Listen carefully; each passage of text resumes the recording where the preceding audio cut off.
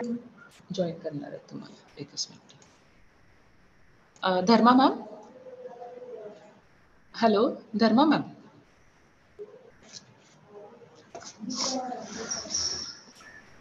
Hello. Dharma ma'am, Umap sir is here. Bindale ma'am. Hello. Hello. Good morning. Good morning, sir. Just hello. Hello. Good morning. Good morning. Good morning. Morning, sir. Madam. Namaskar, sir. Okay. Namaskar. Namaskar. Sir 12 वाजता आपण programme सुरू करूया. Exactly at 12 o'clock. काही अडचण नाही. काही अडचण नाही. काही अडचण नाही माझी. हा. Yes, yes, sir. Yes. Jayashree ma'am. Exactly. Yes, after ma'am. 4 minutes we will start with our program. Yes, ma'am. Yes. Bindale ma'am, she join us? Yes, she is in the meeting only. Bindale ma'am. Hello. Anshika, are you there? Anshika? Yes, ma'am, I'm there. Yes. We'll start after 4 minutes, 2-3 minutes. Yes, ma'am, sure. Okay? You be there. Yes, sure.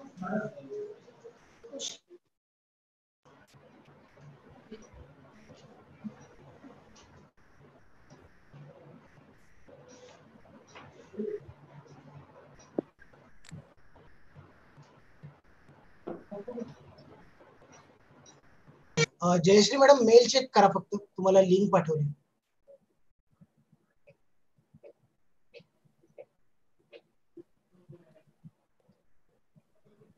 Jayashree madam. Yes, Aditya received. मिळाली आहे. Okay.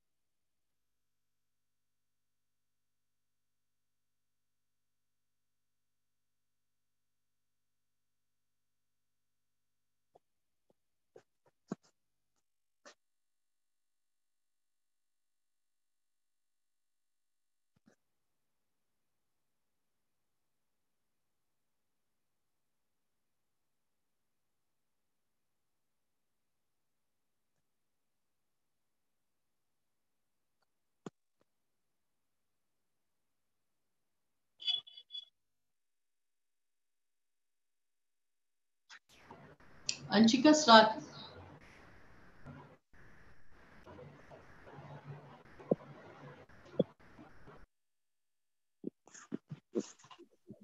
Yes, ma'am. A very good morning to one and all. Today, I, Anshika Gubrele, a fourth-year BA student, on behalf of Bharatiya Vidyapeeth, deemed to be University, Neola College Pune's Environment Cell, welcome you all in our webinar on impact of cryptocurrency on environment. Before we move ahead with this engrossing session, I'm profusely overjoyed to welcome the keynote speaker for today's session, Advocate Pushkar Patil. I would also like to welcome Honorable Advocate Rajendra Uma, who is currently serving as the Vice Chairman for Bar Council of Maharashtra and Goa. I further extend my greetings towards our Honorable Dean and Principal, Dr. Ujjwala Bendale ma'am, all the learned faculties of our college, friends from student community, and all those who have joined us for this webinar through the digital space. Now, it is my honor to introduce Honorable Advocate Rajendra Uma. Sir is currently serving as the Vice Chairman for Bar Council of Maharashtra and Goa, and also he is the trustee at Chinchwad Devsthan's Trust. Sir is also serving as the secretary at Vikas Pratishthan, Chandan Nagar Haveli District, Pune, and is the chairman of Life Care Foundation. Sir has also served as the vice chairman for All India Handloom Board, Ministry of Textiles, Government of India from the year 2008 to year 2010, and was the former president at Pune District Bar Association from year 2013 to 14. Sir, we welcome you in our webinar. Thank you. This moment is special for two very specific reasons.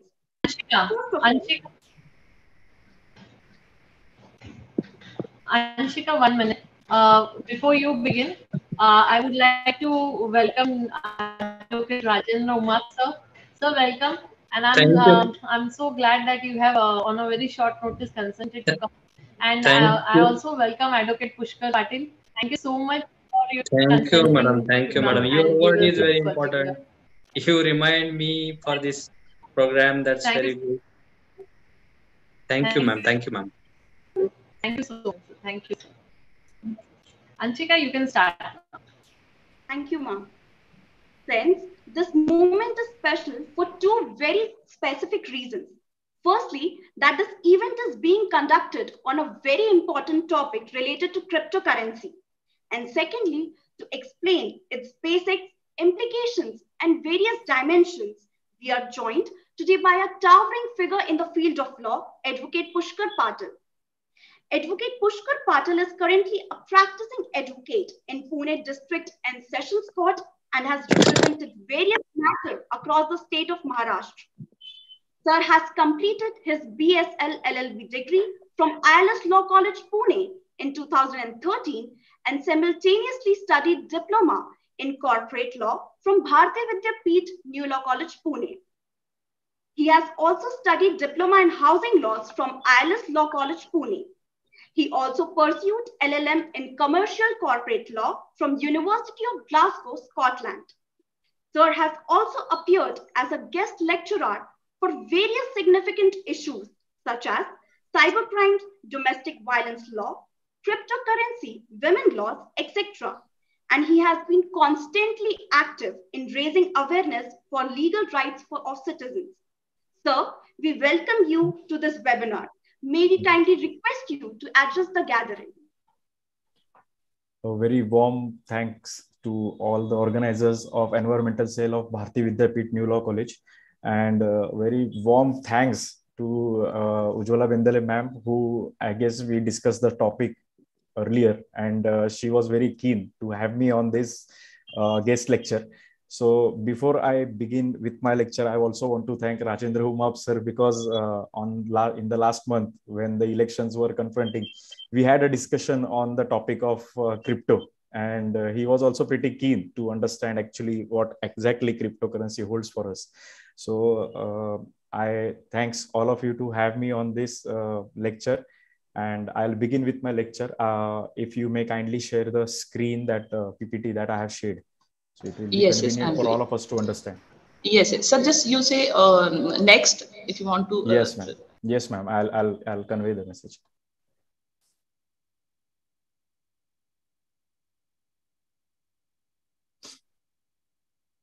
Yeah. So I believe everybody is looking at the PPT on the screen.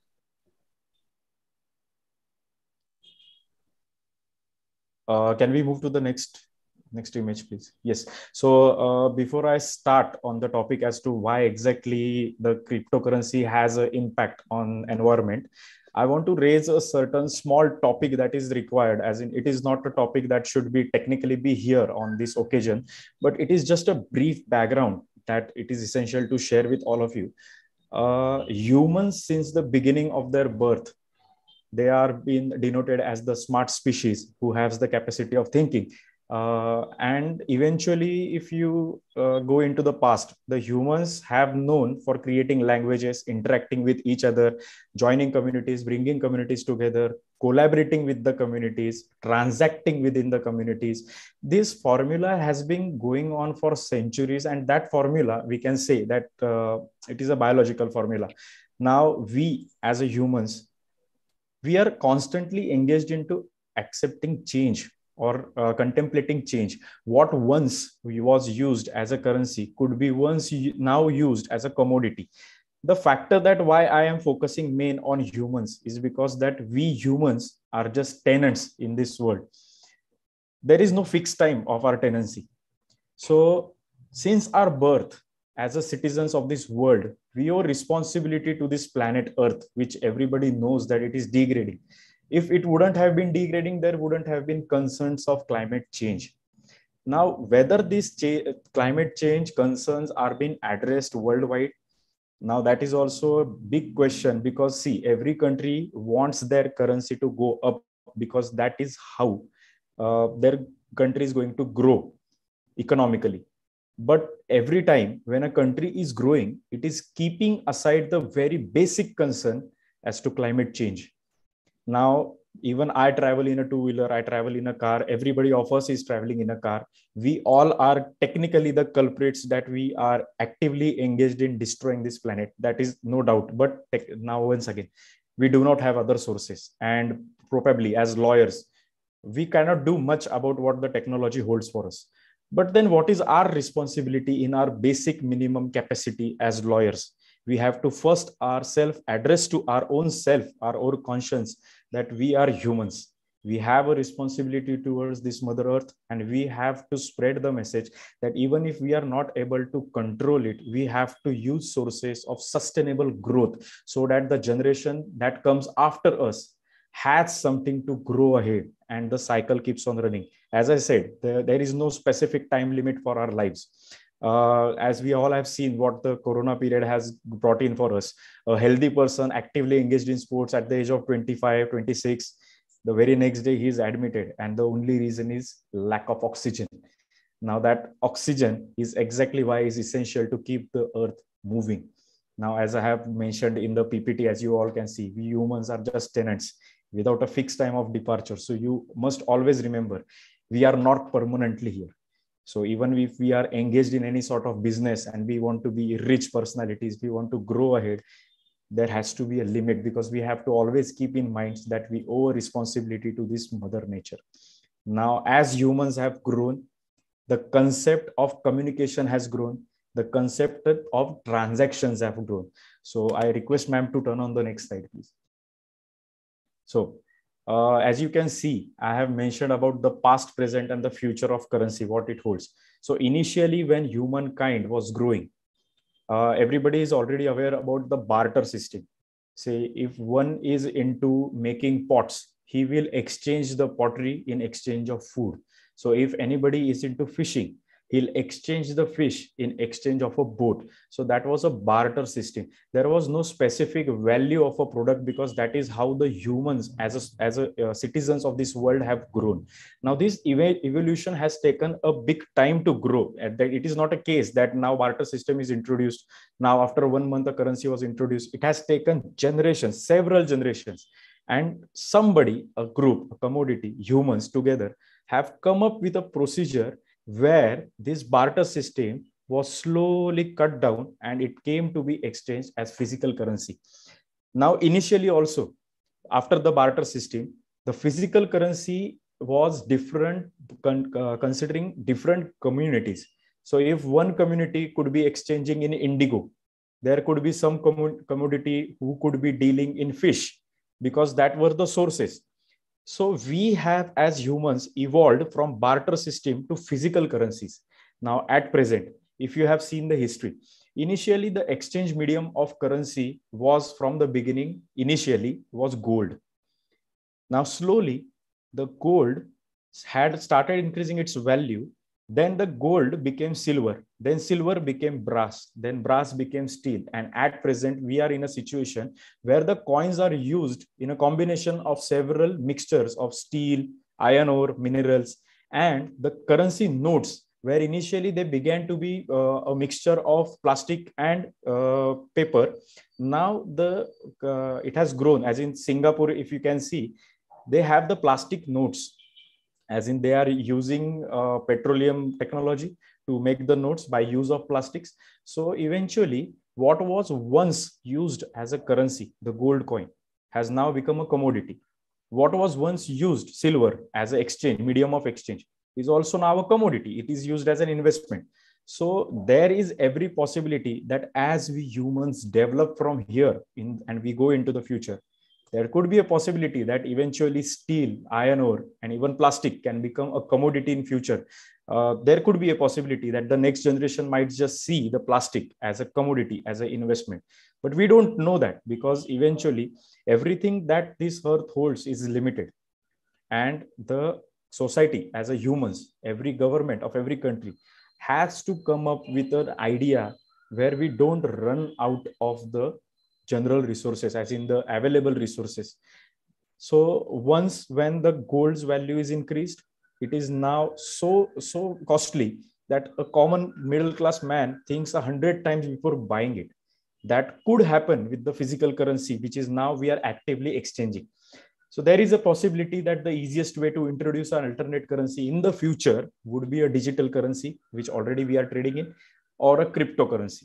Now, this is where the history comes. Barter system, slowly growing to the commodity as to the present currency, and now entering into the future where there could be an absolute digitalization, where people will not use the physical currency. They will transact through online. Everything will be digitalized, and the medium of exchange could be units or could be anything which the world decides. Now we are entering into the phase of globalization. So it is to be seen the future, what future holds for us. I request ma'am to turn on the next slide, please. Yeah. So now, as you can now, as I discussed earlier, that gold is now used as a commodity.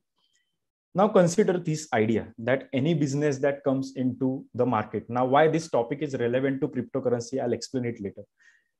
Every business idea, a person who wants to start a business. Now, these are the basic ideas what holds the growth of business. As in, you introduce the product, you publicize it.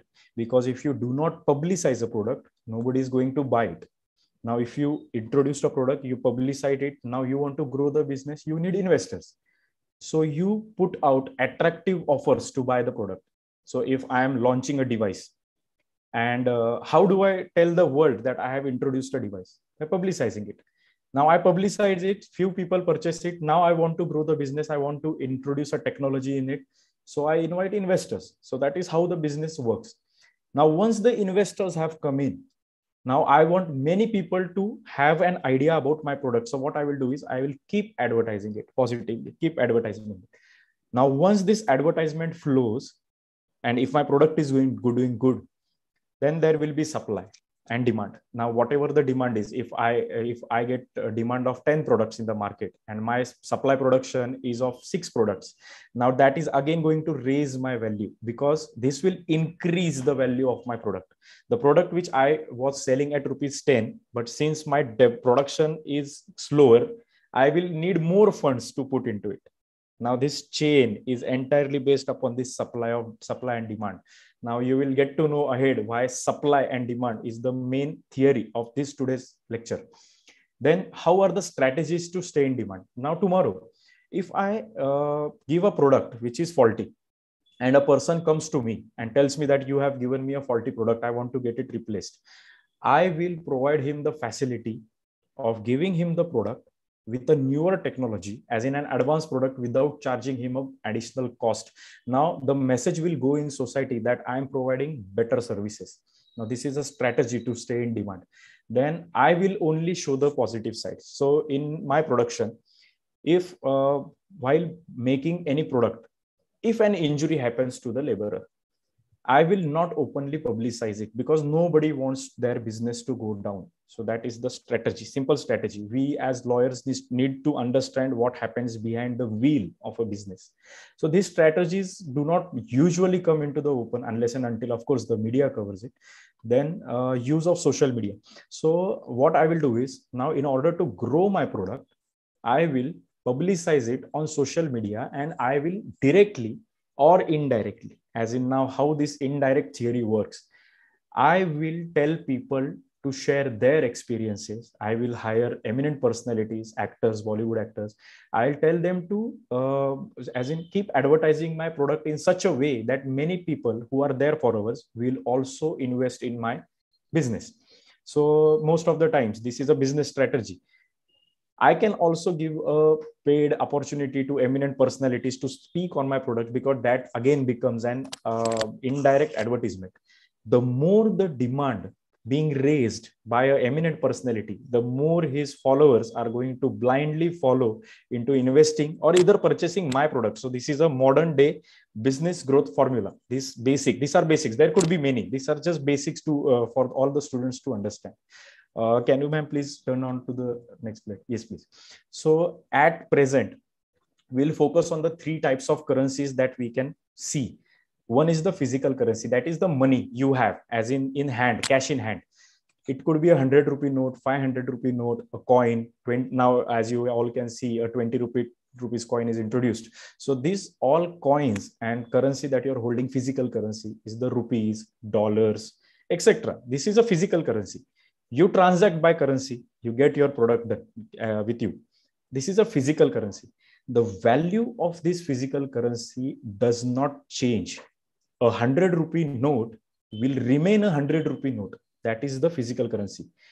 You can touch the physical currency, you can see the physical currency, and you can also exchange this physical currency directly for the same value of what that note or coin is. Now there is digital currency. Now this digital currency is that amount that we hold in our banks. Now, if you are holding 1,000 rupees in your bank, that 1,000 rupees in your bank is the digital currency, and that is going to remain 1,000 if you do not transact anything. So you want to trade that amount in exchange of purchasing a product. You will spend that amount, as in you purchase a product of 100 rupees. You have 900 left in your account. Now it can be e-wallet or bank account, anything, but you exchanged or you transacted the exact amount. Now this digital currency amount value will also not change. That means what amount you are physically holding, you have just invested it or deposited it in your bank account or e-wallets. Now there comes this cryptocurrency. This cryptocurrency is basically you first purchase dollars from USA, as in you exchange. Now we will keep the topic limited to India. You spend your rupees, you purchase dollars, and from dollars, you purchase cryptocurrency, and you keep that cryptocurrency in your e-wallets. Now we will discuss what is a crypto e-wallet ahead. Now this is like a live stock trading, as in if you buy a cryptocurrency. Now, as you all know that Bitcoin is a famous one. So if you buy 100 units of Bitcoin, now you at present have 100 units of Bitcoin, and tomorrow if you trade 2 units and you have left 98, but now overnight the demand increases for the Bitcoin, your 98 units can go to 102, or they will come down to 96. So there is a fluctuation. It is not constant. This currency is not physical currency. Ma'am, can you just take back a little moment? That on the topic. Yeah. So it is like a live, like a stock trading. As in today, if that value is like 98 rupees, there is a possibility that after 5 days, if the market crashes, it could go down to 0. But it is not a fixed currency. It is fluctuable. So that is what is cryptocurrency is. It is more like a stock trading. Now the next window, please. Yeah. So before discussing this cryptocurrency, there have been a history of digital currencies. Now, all these digital currency ideas that I have given is David Chaum introduced a digital cash app, named it DigiCash. But that idea miserably failed because he was into the same concept where people would invest in their account, would purchase the DigiCash out of their physical currency. That means they will purchase a digital currency who will act as per the stock market. As in, if you invest 100 rupees and that 100 rupees values goes up to 102, you have 102. So that this DigiCash idea is more or less like a cryptocurrency, but this idea collapsed. As in, the plan was flop. People could not understand the idea. And in 1998, he had to file a bankruptcy. So this is a time period of 1983 to 1998. So as I discussed earlier, what future holds is absolutely uncertain. What at present moment we are looking at crypto as a glory can also just fade away like a boom. So now coming to the 1996, US government also introduced their e-gold coin. The amount that you hold in your account was equivalent to that of the gold that is in market. But then this idea also failed because gold, as you have seen, it will either directly go to the higher costs or it will come down to a lower cost. Gold, as we have seen, has not lowered as in many years, but this idea also failed because not many people liked it. And as we belong to India, we treat the gold purchase as a dead investment, as in nobody wants to sell the gold that they have purchased because we have the traditional value for gold. So in USA, not many people are attracted to commodities such as purchase of gold. So that idea also collapsed, and that entire plan was shut down by the USA government in 2008. And then came the PayPal in 1998. PayPal is like a Paytm app. It is a digital cash. What you hold physically, you put in your wallet. Now that is the wallet, e-wallet, the first introduced e-wallet. So this is basically a digital currency. So pretty safe to deal with, like a Paytm account. So it is still in exchange. It is still in operation. And then in 2009 came the Bitcoin. Now, many people are keen to know what exactly this Bitcoin is and how it has come into picture. So ma'am, can you turn to the next slide, please? Now, this Bitcoin is a cryptocurrency. It is not a physical currency. You cannot see a Bitcoin. As we discussed regarding the market strategy, business strategy, I will create an advertisement. The Bitcoin has come up with an advertisement of a gold coin with a B written on it and two arrows on it like a dollar. Now, this is a marketing strategy. Now, one point is stick. I introduce a product, I advertise it. I find investors because that is an attractive coin. And believe me, at some point of time, we all have wanted to get that coin only for showpiece. Though even if you say no, there is every possibility that we wanted that coin, because I surely did want that coin in 2009 when I first checked that introduction on Facebook as an advertisement. So basically, cryptocurrency is a decentralized currency. Now, what is a centralized currency and what is a decentralized currency? Rupee, a rupee that we are operating, a currency, physical currency, is a centralized currency. Whereas a digital currency, although not directly centralized, but it is a government intercepted and government observed regulated amount. That means the physical currency, digital currency are both centralized currencies. A cryptocurrency is not a centralized currency. No government owns cryptocurrency. No single person is the absolute owner of cryptocurrency. The person who purchases the cryptocurrency becomes the shareholder. And as we all know, as per the company law, every shareholder is the owner of company. So this is like a decentralized company. There could be a stakeholder, higher stakeholder of purchaser of a big cryptocurrency, but he is not the absolute owner. Although he will have the veto power, as in if he sells the Bitcoins higher capacity, the price of the Bitcoin could go down. But then he is not the absolute owner. That responsibility is on each holder of the cryptocurrency. So this is basically a decentralized currency. So you purchase a cryptocurrency, you keep it on your computer. Your computer is part of the ownership of that cryptocurrency. Secondly, it is a privacy, absolutely private. As in, if I want to purchase something and I do not want the government to interfere or say, want to know what I have purchased. Because see, cryptocurrency does not, for a country like India, we'll discuss the topic about India. Whenever we purchase any property having the value of 50,000 and above, 49,900 above, we have to link our PAN card, or we have to issue a copy of our PAN card. While purchasing cryptocurrency, it is not mandatory, as in no, because there is no involvement of government, because it is a decentralized currency. So it directly makes it a private currency, as in it maintains your privacy. So if tomorrow a friend of mine is going to sell me a sports bike, and if I want to purchase the sports bike for say 1 lakh rupees, it is mandatory upon me, as per the regulations of the RBI and the income tax laws in India, that I furnish my PAN card. But through cryptocurrency, I will transfer the funds up to a valuation of 1 lakh rupees, but I do not have to furnish my PAN card. And that amount that I transfer into that person's account, the seller of the bike, that transaction will have a unique transaction code, that is a data. And this will be stored in electronic ledgers, and this electronic ledger will be stored in all the computers of the shareholder of this cryptocurrency. So it is like no government involvement, but it will be there in all the computers. And this transaction code is absolutely encrypted. That is why the word comes cryptocurrency. Encryption, hidden. That meaning is hidden. This entire transaction is discrete.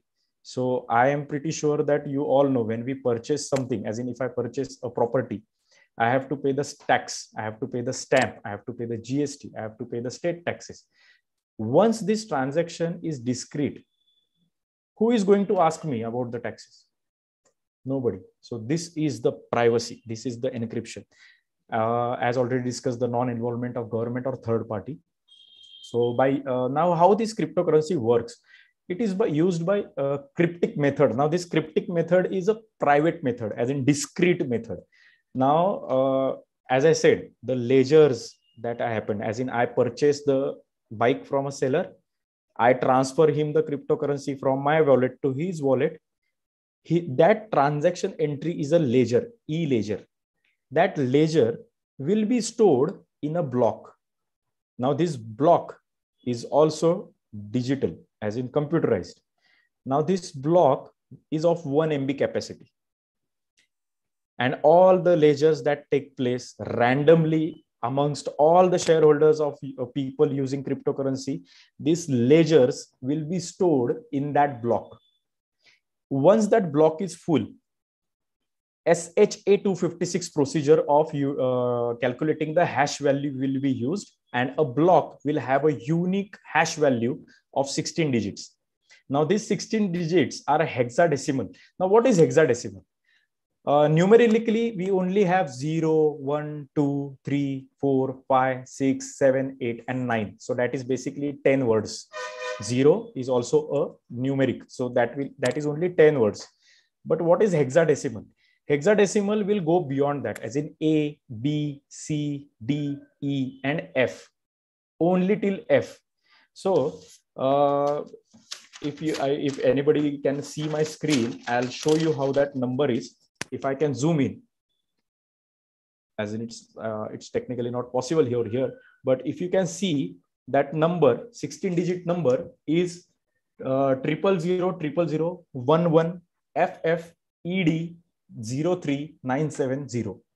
So basically, I will be using, as in the hash value will be calculating a hexadecimal number, which will have 0 to 9 and A to F. Not beyond that. And these numbers can be mixtures, as in it could be F could be at the beginning, F could be at the back. That I don't know. That is the procedure of the computers, and that is the procedure of applications, and that is not the topic of discussions. So I will not draw the attention of all the crowd to that perspective at this moment. But this hash value is used, as in it is calculated by using the application SHA-256. So that is what we have to remember, because it is a 16-digit hexadecimal number. Now, a block that has taken place, which has the entries of all the ledgers amounting to 1 MB. This block will have its hash value calculated. That hash value will have a unique number. So anytime you access a block, you can get its hash value. But if you only have the hash value, you cannot find the block from the hash value. So the transaction cannot go reverse. So these blocks coupled together are called as blockchain. So this is blockchain technology is used. So once you have cleared what blockchain is, all these transactions, blockchains, it is what technology used for holding cryptocurrency and operations of cryptocurrency. Now, all the computers, as I said, who are shareholders and who have accounts in this cryptocurrency businesses are all the owners of this cryptocurrency. And so if tomorrow one computer gets crashed, amongst 10 computers, one computer gets crashed, that data of that transaction will still be safe in rest of the 9 computers. So basically whatever data is being recorded is in the computer in an encrypted manner, which cannot be intervened by any government, no traceability of any transactions, but all the investors are the owners. So I hope the idea of how crypto works is basically clear to all of you. Ma'am, can we go to the next window? Yeah. So as I said, it is a private currency, encrypted currency, absolutely discrete, no involvement of government. Now, these are the concerns that take place. These discrete transactions, and it has come to fore, and as Rajendra Umap sir would also agree with me, the cryptocurrency is now used in crimes like prostitution, terrorism, human trafficking, which are seriously concerning because the investigating agencies that we have in India are not that adequately capable, or we can say that not advanced to track down these transactions. So this is the first concern of cryptocurrency. Third, I already covered that it does not have a track record, as in if tomorrow I transact through e-wallet, I transfer an amount, and tomorrow I delete my e-wallet and I sell off all my Bitcoins, there will be no traces left. As in, I have exited from the account and there is no history that I was ever a part of this transaction. So that is also alarming. Now, as I said, the investigating agencies are not that highly capable of finding out these such transactions. It actually depends that are examinations that are administrative examinations that are taken on education platform, which are open portals, as in MPSC, UPSC. We do not hire exactly in that field, as in if we want somebody to catch a fraud, we need an IT technician.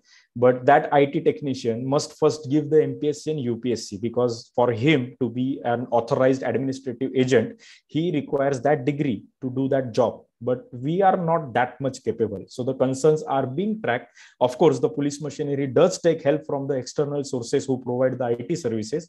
But then once again, now it remains to be questionable. Now it will challenge the Constitution of India, because right of an accused says that investigation must always be done by an authorized agent. Now, since these persons who come from the outside area, as in third-party providers, whether they can be said as authorized, now that is also a defense for the criminals. So this is basically, these are the concerns of cryptocurrency. And cryptocurrency, please note, has the power to collapse the governments, because if I transact in cryptocurrency and I do not pay my taxes, then how will the government run? Because the government and the administrative machinery entirely runs on taxes of people. Even though the government creates new money every time, the more the money comes in the market, the lesser the value it gets. As in today, if you all can see, the dollar is the most powerful currency. They have reduced as in creating new dollars, because that is how their value increases.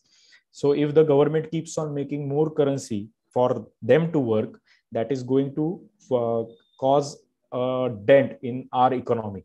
So that is why these are the concerns of cryptocurrency. If people stop paying taxes and entirely start transacting into cryptocurrency, then that is going to hurt our economy. Ma'am, can you go to the next video, please?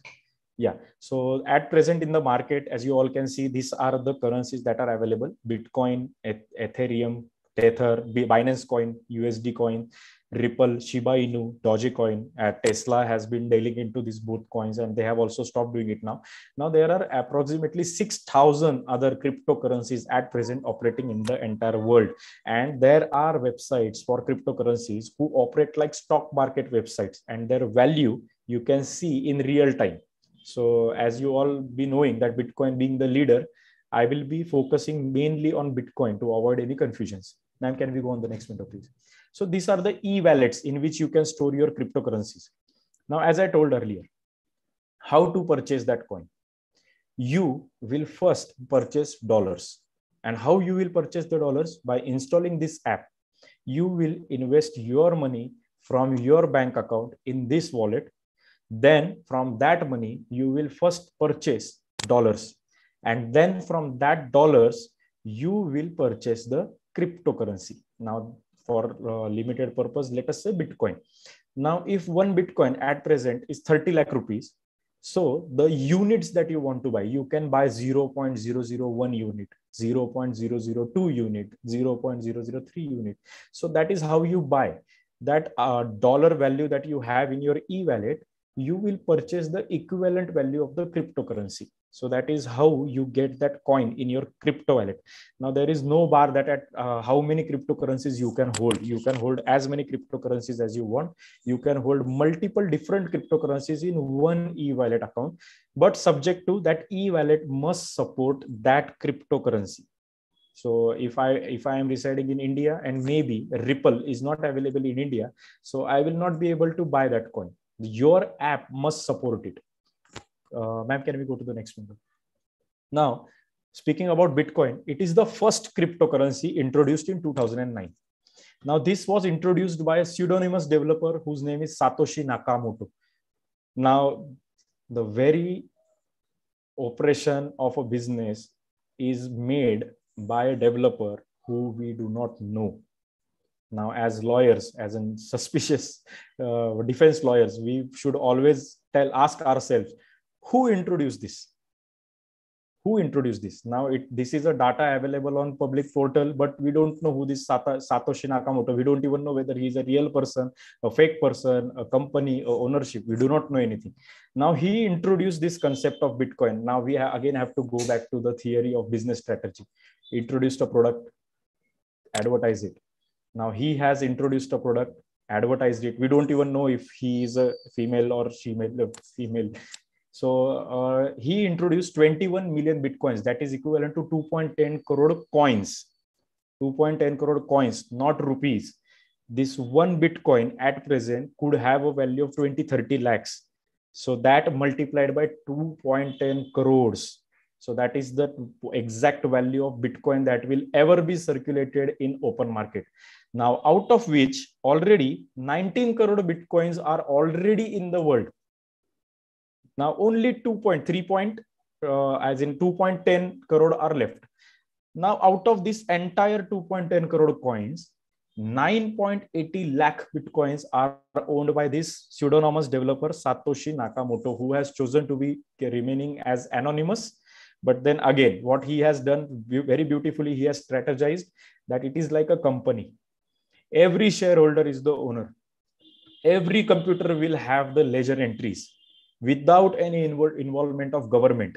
That means if tomorrow, definitely, if Satoshi Nakamoto sells the coins, that coins will still remain because it is an open platform, open portal, no government, no regulation, no interference of any third party.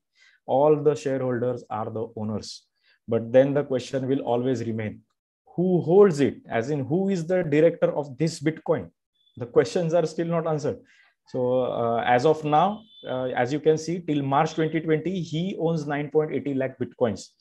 Ma'am, can we go to the next page? Yeah. So there are two ways of being a owner of Bitcoin. Now, how are this? Now, it is not limited to Bitcoin, please note.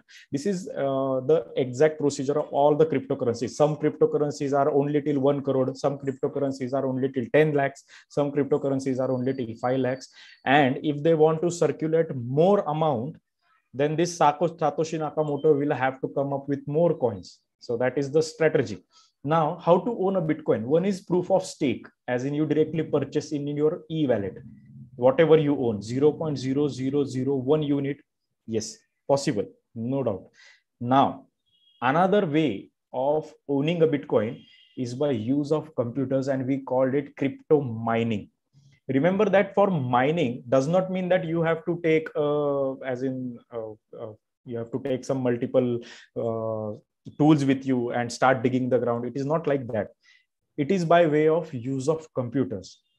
Now, if I wanted to do a crypto mining for the purpose of work, as in to show that I have been mining, in 2009, if this started, it was sufficient for me to mine from my mobile phone in 2009, because at that time the maximum RAM that my mobile phone had was up to 1 GB.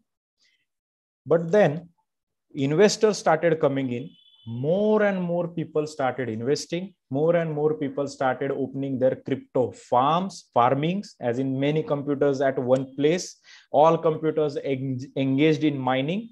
So because of this, what happened? They had to increase the difficulty level of mining, because if that difficulty level was not there, then anybody can easily earn the coin. Now, how this mining works? Now, there are two transactions. Your computer, if you are engaged in mining, has to do the guesswork of that hash value, which could be imagined, as in which could have been hash value of that block. Now, in 2009, only 16 characters were sufficient to guess the hash value. Now, that value has gone to 10 into 19 zeros hash value, as in at present 64 words, more than 70 words, that is the hash value. Now, who does this guesswork? Now, it is like a lottery system. It is not like you have to guess the 64-digit number. Your computer and the applications, as in ASIC, application specified integrated system, does the work for you. It guesses 74 guesswork of hash values that could be the value of a block taking place in order to show the proof of work. And any computer who guesses more or less to that hash value, more or less, not just lesser than the hash value, he gets that coin. Now, this coin having a value of 20 to 30 lakhs, imagine how many people are doing crypto farming for that one coin whose value is 30 lakhs. Now, business strategy, it is more like a video game. We all are engaged online to win this coin, keeping aside the entire concern of how much energy we are wasting for that coin.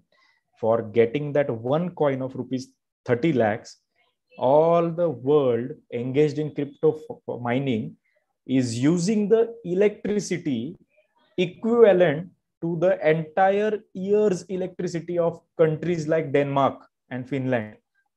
Now, who is addressing the issue? You are. Then again, as we have to again go to the business strategy, show what is positive. Cryptocurrency in 2009 was only 1 lakh. Now it is 30 lakhs. But what about this drawback? Not every person who is engaged in mining or crypto farming is going to get the coin. That is a speculation, as in it is a lottery. And there is no confirmation that once you engage 100 computers, you will get that coin. No, there is no assurance. Now, this GPU, as you can see, by using computers, CPU and GPU, this GPU is the graphic processor unit, as in the more powerful your GPU is, the more guesswork your computer will do, mathematical guesswork. You do not have to do anything. You just have to engage your computer's energy towards the guesswork. The more guesses your computer does, the more chances you have of winning. As in, it is like this. For one lottery, that is going to, as in one person who wins a lottery is going to get 100 rupees. So what people do, people buy 10 lottery tickets of 10 rupees each. And at the end of the day, what are you getting? 100 rupees. Then why are you wasting 100 rupees? So people are not getting this perspective. What the strategy of this business is, show what is positive. Bitcoin in 2008 was 1 lakh rupees. Now it is 30 lakh rupees. That is the business strategy, which I personally feel. So these are the two ways of owning a Bitcoin. One is by purchasing, another is by proof of work. In proof of work, if I have 5 computers and I want to increase my guesswork, what I will do is I will start cloud mining. Now, there have been several scams of cloud mining where people invite you to join their system, and their system will use the energy of your computer. Now, there has been a case that I had confronted. A person in Kondwa took the property on rent, a flat, in order to make this crypto farming. And he literally engaged 30 computers in his rented premises. And on 29th day of the, as in when his agreement was ending, he ran away with all the computers. The electricity bill that owner received was about 20 lakh rupees. So you can imagine what energy we are wasting. Ma'am, can we turn to the next page, please? Yeah. So now, as I said, for a 100 rupee lottery, the world is buying 10 tickets of 100 rupees. Now imagine 1 day's use of electricity for the cryptocurrency throughout the world is equivalent to 1 year's electricity used by countries like Denmark and Finland. 1 year energy we are wasting behind a coin whose value is 30 lakhs and which is equivalent to the energy of 1 year. Second is the emissions of carbon. We are using the electricity. This electricity majorly comes from the use of coal, fossil fuels. So only 25% of the energy that the entire world at present has, it's coming from other resources such as windmill, tidal energies, etc. But 75% is absolutely being used as coal. Any plant, tree, or wood to convert into a fossil fuel down the earth is going to take millions of years to do that naturally. Now, if that energy is being used in 1 day, and imagine the consequences that we are releasing, because any electronic device that we are using or the resource of energy that we are using is going to emit something which is not only dangerous to the environment, but it is a waste of energy. Now, again, I have to draw the attention of the crowd to the first point I said. We as humans have a responsibility of sustainable growth. Now, does it look like a sustainable growth to you? Now, that is the question that you have to ask yourself. Now, coming to the concerns of climate change. Already the governments are working hard on entirely converting the vehicles to electronic operations. Now, okay, you are on the point that you are going to save fuel, diesel, and now you are going to convert into electricity. But where will you get that electricity from if the entire world is engaged on a concept of mining?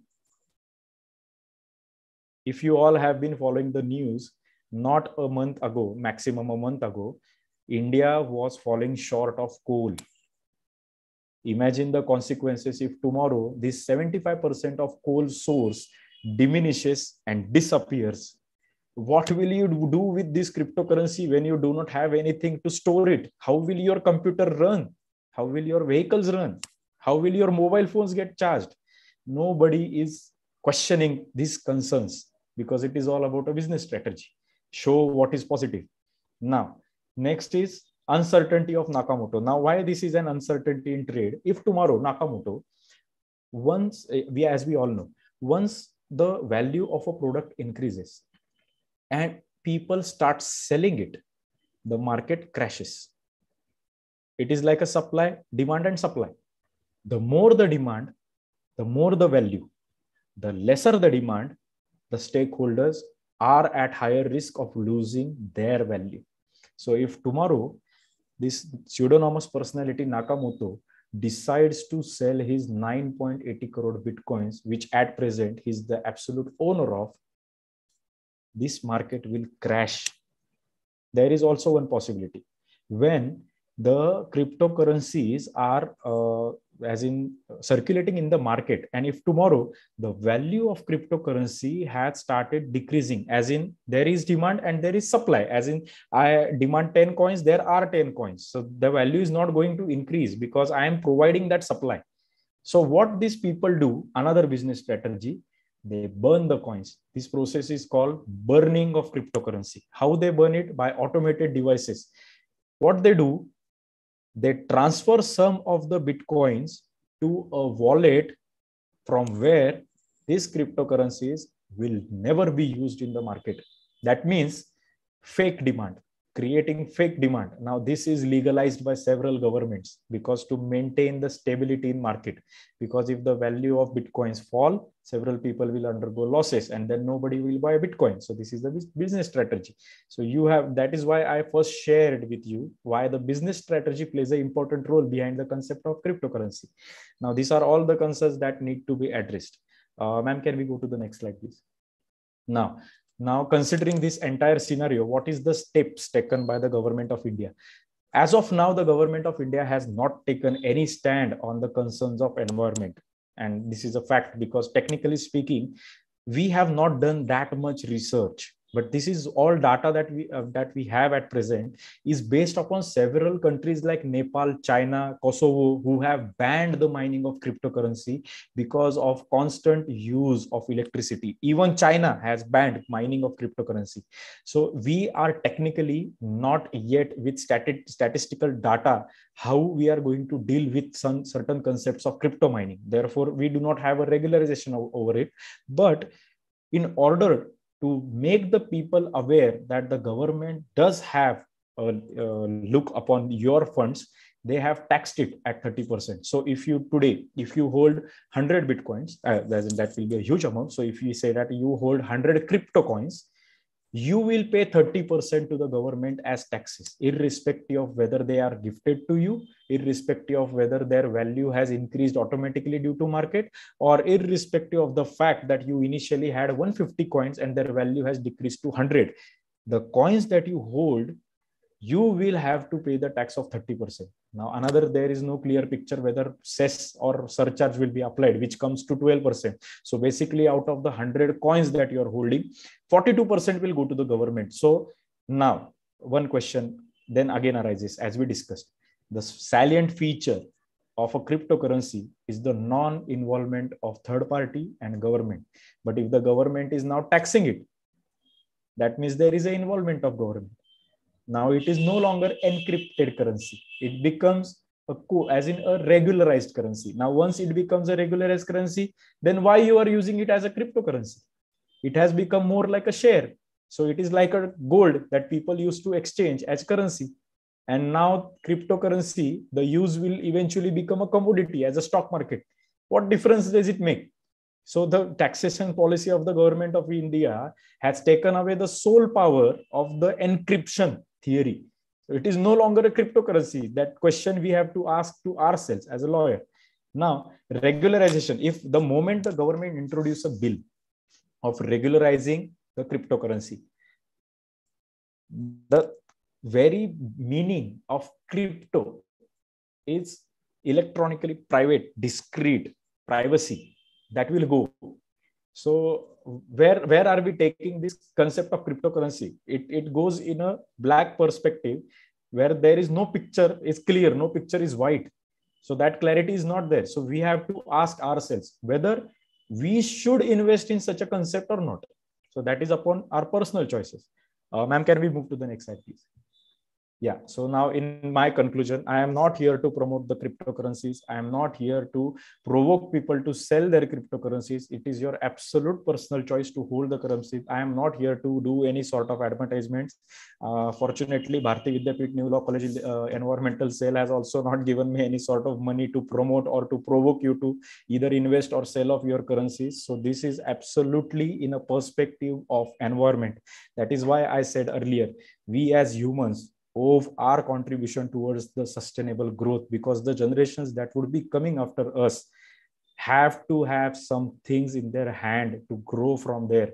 If we do not do that, then we are killing this globe. And there, as I said earlier, we are just tenants here without a valid time of departure, with any fixed time of departure. And as lawyers, we should ask ourselves if what we can do to contribute towards the environment. And if law and environment weren't going hand in hand, there wouldn't have been an environmental law.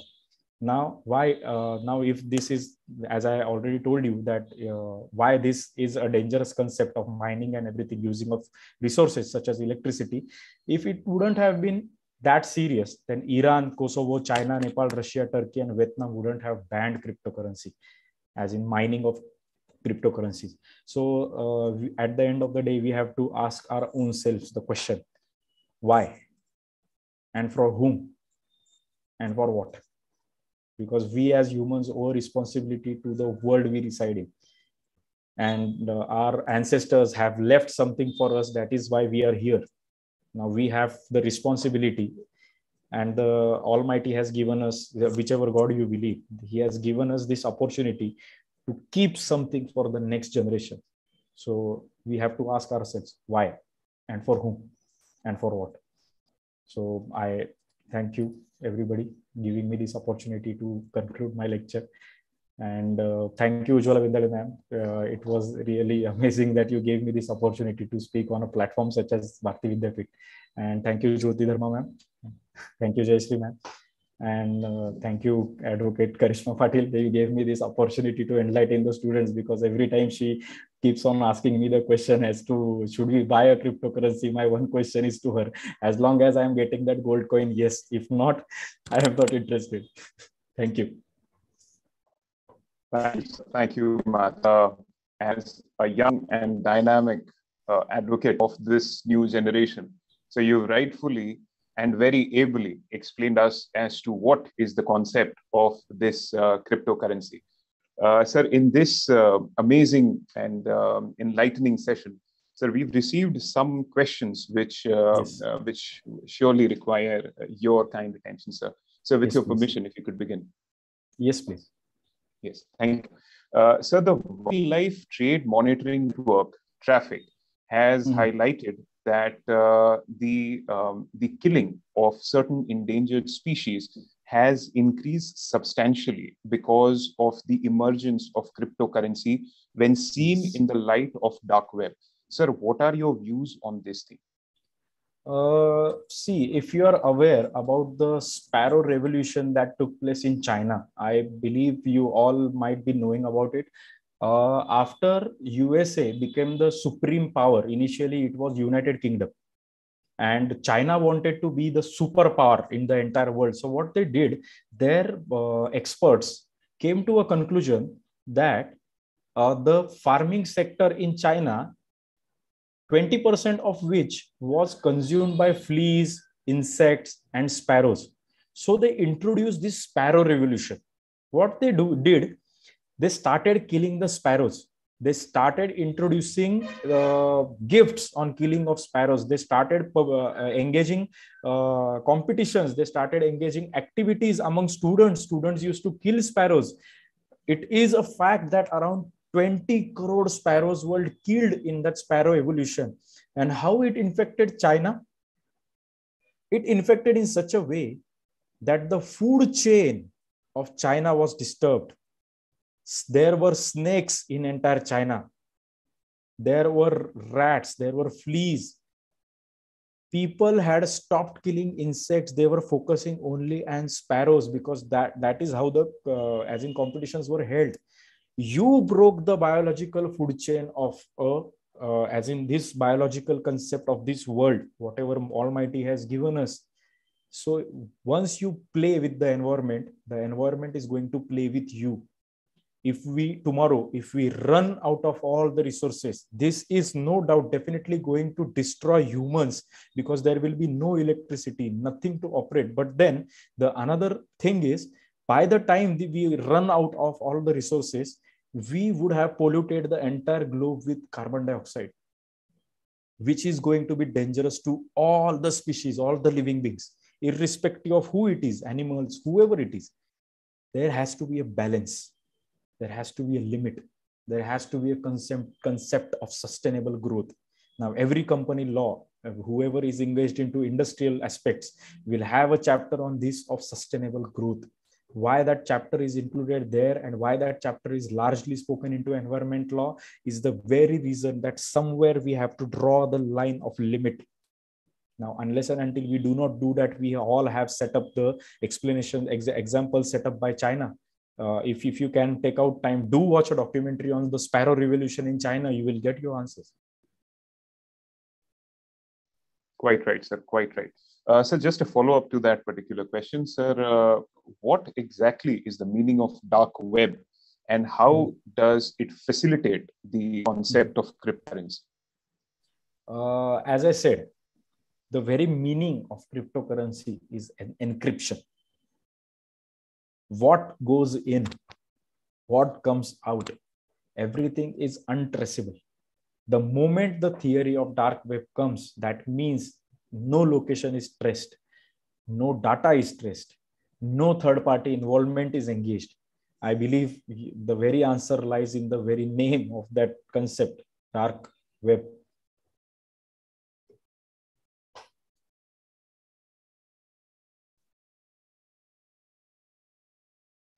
Yes, sir. Thank you very much, sir.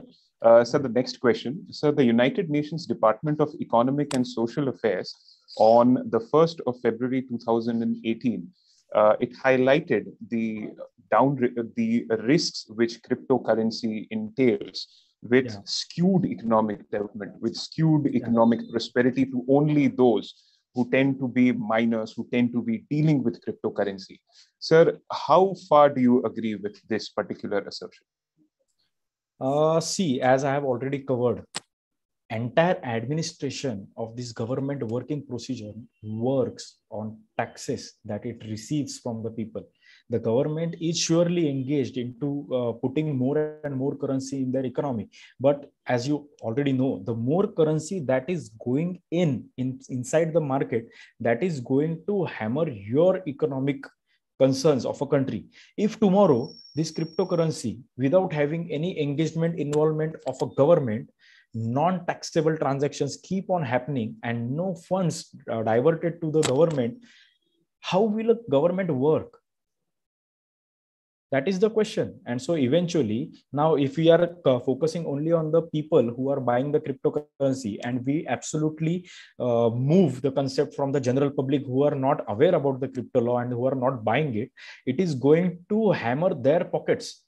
If people paid their taxes on time, if all the people pay their taxes on time, the taxable amounts of all the citizens will be distributed equally. But then these crypto persons who are engaged in cryptocurrency dealings, they are not paying the taxes. That means who is bearing the burden again? The taxpayer, who is absolutely unaware about this concept, and the government keeps on taxing because they have to run the government. So it is rightly said, and it is also, I guess, the data that you have discussed, it also has the mention that cryptocurrency has the capacity and power to destroy governments and bring down the countries on its toes. So I agree with that opinion. Quite right, sir. Quite right. Yeah. Sir, there is one more question relating to the energy use of while mining cryptocurrencies. Yeah. So the question is, can we replace GPU computers with analog computers as a substitute? Because analog computers tend to use less of energy and hence would facilitate greater mining for a longer duration of time. See, once again, now that is exactly why at the end of the conclusion, I kept that question. For what and why? So you have to, as in, ask your conscience, why? Can we not sustain without the cryptocurrency? Are we in a state where digital currency would not work? That questions are to be asked to us, as in, as long as you are saying that another resource of energy could be used for crypto mining, the question is still going to remain. Why waste energy for a coin of 30 lakhs? Are you imagining how many computers are active? What cost of one computer approximately to do the crypto mining is somewhere around 1.50 lakhs. Imagine a farm of 100 computers. You are investing over 1.50 crores in a farm for taking a coin of rupees 30 lakhs. Then you are buying the GPU, the high standards GPU, whose cost is somewhere around 57, 58,000 and above. I forget about thousands now, it is gone in lakhs. Now, if you are closely following the news channel also, the vehicles that are being made and the enforced system they are lacking the chips, because these chips are actively used in crypto mining. This is what we have to ask for one coin of cryptocurrency. For example, you are investing 1.50 crores, as in it is like this. You want to win a lottery of rupees 100, you buy 10 tickets of rupees 10. Where is this going? Now, this foolish aspect we are playing with ourselves is like, I am buying 20 tickets of 10 rupees to win a lottery of 100 rupees. These calculations need to be explained to the general public. So I don't think so much difference would take place even if we change it with another electronic source, because see, at the end of the day, it is a resource. Resources on this planet are limited. The governments now have started to address the concerns of population. So I believe you can know the theory where we are leading. Quite right, sir. Quite right. Yeah. So we are actually flooded with a lot of questions, but I guess we have space for just one more question, sir. Yeah. Sir, keeping in mind the burning of Bitcoins, the phenomenon of burning of Bitcoins, sir, can you explain further the role which technologies like deep learning can play in burning of Bitcoins, as well as the blockchain technology, which tends to be the riding force behind it? See, the blockchain technology, as in from a legal perspective, I've already shared that how it works. It works as in every block having a 1 MB data. It shares the ledger. Imagine 1 MB data is shared in one block. A chain of blocks is created, and every block will have its unique hash value. Now, all this mathematical aspect, I believe it will not be right on behalf of myself to explain the entire concept of blockchain technology, because it will eventually be an expert, IT expert can explain that concept of how blockchain exactly works and how it is tracked. But at the end of the day, the concern will remain that when you are giving a free hand to this cryptocurrency, as in whoever this owner is, because as I said, the shareholders are the owners, you want to maintain the strategy in the business strategical data of demand and supply. If more and more people start buying cryptocurrency, more and more value it will have. If people eventually stop demanding that cryptocurrency, the value of cryptocurrency will reduce. Now, if the value of cryptocurrency is reduced because there is lesser supply and higher demand, lesser demand and higher supply, the cryptocurrency shareholders will have to cut short their supply to meet the demand. As in, if there is only a demand of 10 Bitcoins and you are in supply of 20 Bitcoins, you will burn 15 Bitcoins to maintain the balance that your coin does not lose its value. Now, this is legal. This is legal. Creating a false wallet and investing that amount in those wallet, burning it because those coins will not be circulated anymore. So this 2.10 crore Bitcoins that will be circulated in the market includes the burned coins, but which will not be used. So this automatically increases the people's value. So this is a business strategy, like a stock market, and it is valid. And if I, I roughly remember, it was Ethereum, I guess, they burned down around 10 crores of coins, cryptocurrency coins 2 years ago to meet the value. This is a business strategy and it's legalized because that is how the market works.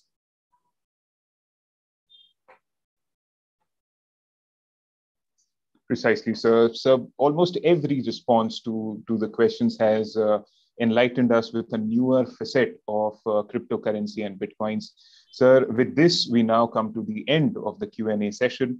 May I now request Anshika to kindly proceed to the vote of thanks. Thank you, Yash. Indeed, it was an enlightening session and every word was an eye-opener for all of us. Now, we shall proceed with the vote of thanks. As all good things come to an end in life, so as this webinar. On behalf of Bharatiya Vidyapeeth, deemed to be University, New Law College Pune's Environment Cell, I take this opportunity to propose the vote of thanks to those who have directly or indirectly contributed to this webinar.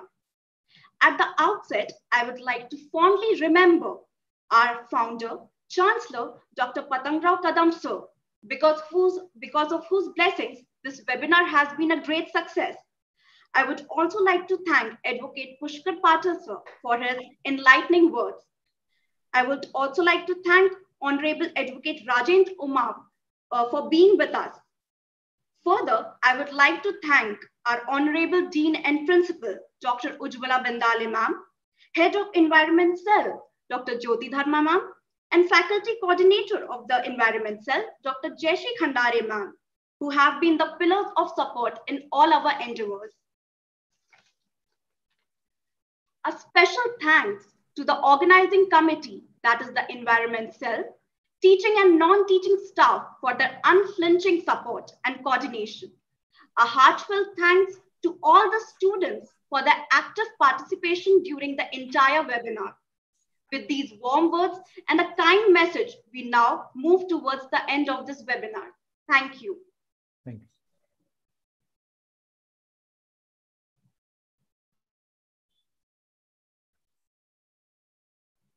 Thank you, sir.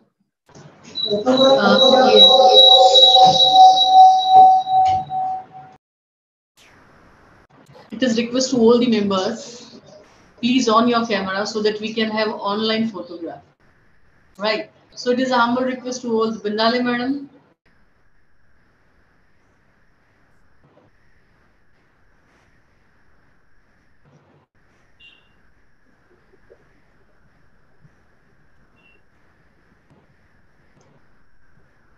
Aditya.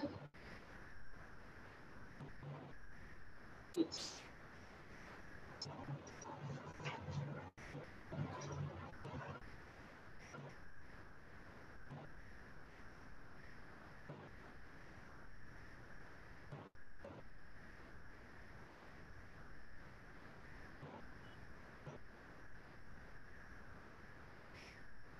Yes, thank you all. Thank you, Pushkar sir. Thank you very much for enlightening Yes. us with a so interesting and a new topic for us. Yes, Thank you, yes, sir. truly. Yes.